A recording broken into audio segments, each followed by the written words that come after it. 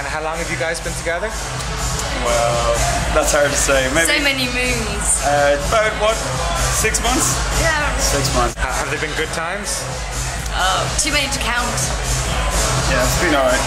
You're going to grow a mo for November, are you? Yeah, I am. Yeah, it's I'm a bit nervous, to be honest. A bit nervous. I've never done it before.